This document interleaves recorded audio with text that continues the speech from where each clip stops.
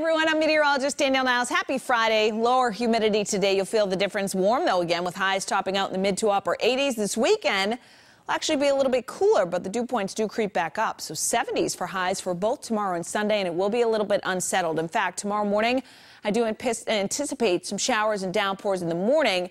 These will be focused inland during the day, but some localized flash flooding will be possible away from the coastline tomorrow, outside of 128 and especially 495. So stay weather aware tomorrow. It will rain kind of periodically through the day, through the interior tomorrow. Notice the dry spots, South Shore back down to the Cape and the closer you get to the coastline. Now on Sunday, more shower activity. I don't think it'll be as widespread as during the day tomorrow, but there'll be some breaks of sun, and that will cause scattered showers to pop during the afternoon. A few downpours, thunderstorm possible as well. Again, greatest risk is away from the coastline in general. Now next week, no day looks like a washout. Just want to mention that, but we will be in the 80s and it will be humid, and there'll be a threat for some daily thunderstorms that pop each afternoon. So we'll keep you posted on that. Have a wonderful weekend. See you again on Monday morning.